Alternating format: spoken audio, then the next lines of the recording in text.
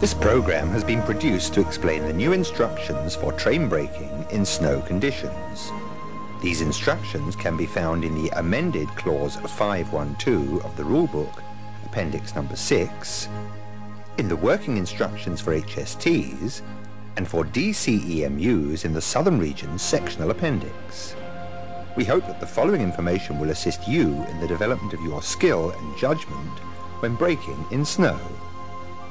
Following a program of investigation by the brake engineer, the requirements for carrying out the running brake test have been amended.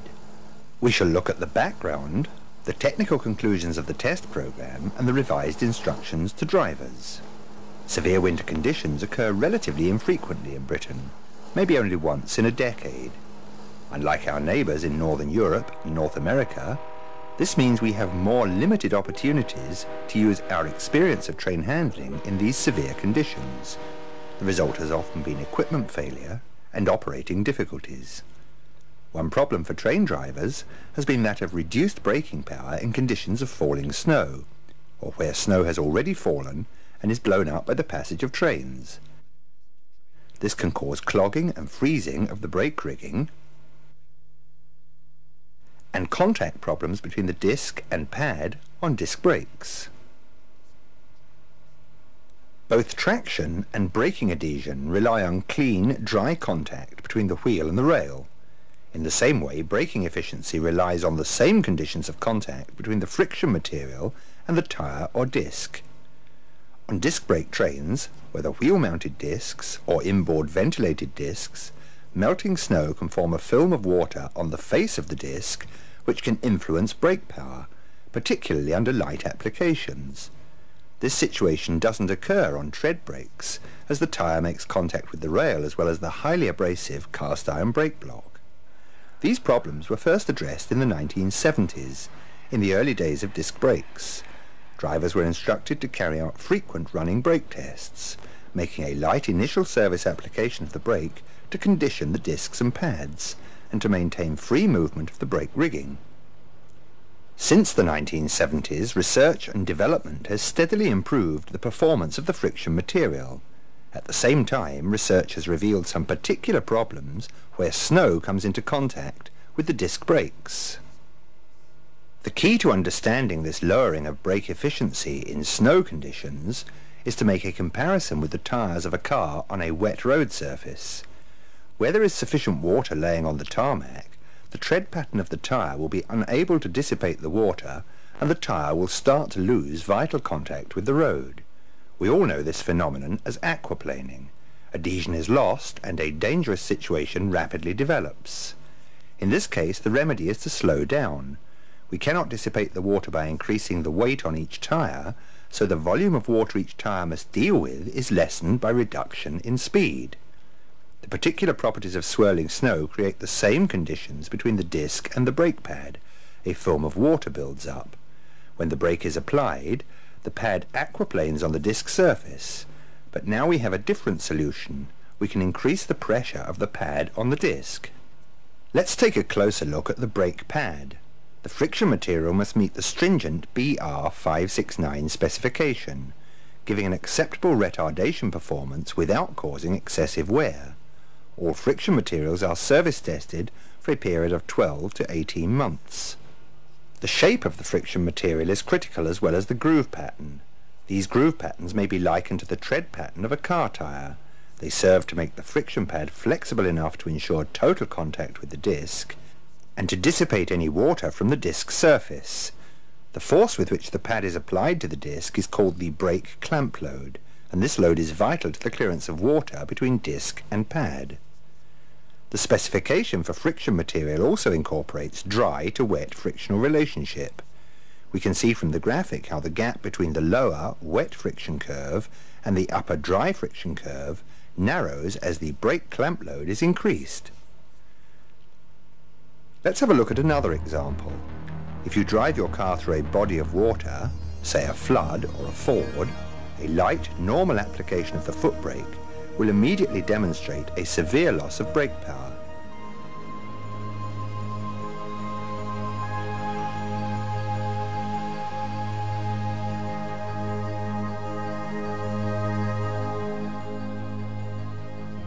To clear the water from the disc, it is necessary to make a heavy application, in other words, to exert a high brake clamp load. The friction pads have now been able to clear the water, and the brake, once again, works efficiently.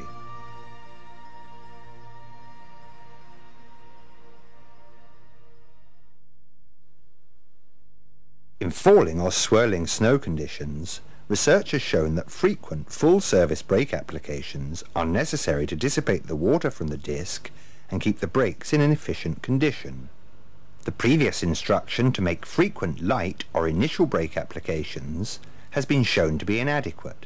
Quite simply, the brake clamp load was insufficient to clear the water and condition the brake. Let's have a look at some test data to illustrate the point. In the first example, the driver made an initial application as a running brake test. In the following full-service braking, the stopping time and distance was considerably extended. The brakes were still aquaplaning. In this condition, the brake power can be severely impaired.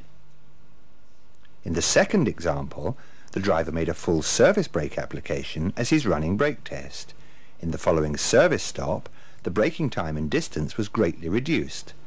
The brake power was greater, there was no aquaplaning. So what's the message? In snow conditions, carry out a running brake test every 3 to 5 minutes. Put the brake in full service and leave it until you can feel a good, normal rate of retardation, reducing the train speed by at least 10 miles per hour.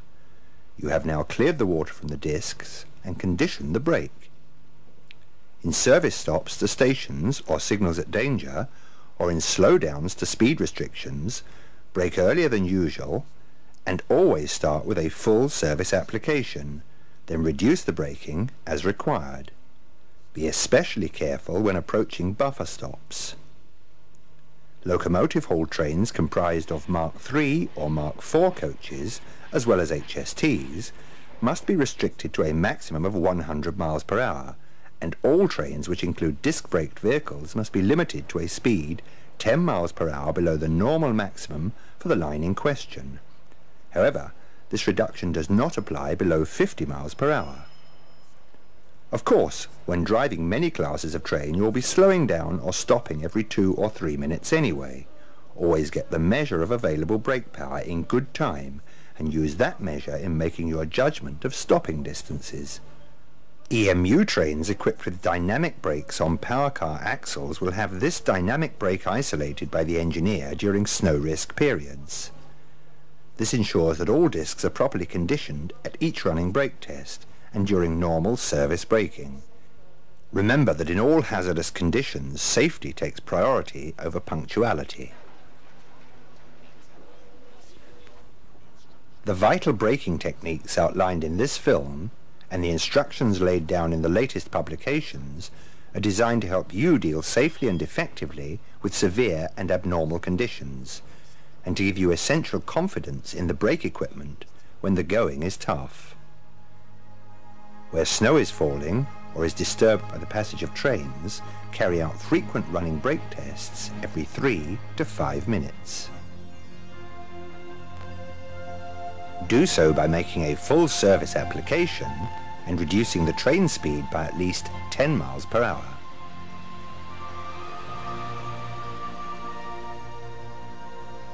Brake earlier. Remember, safety before punctuality.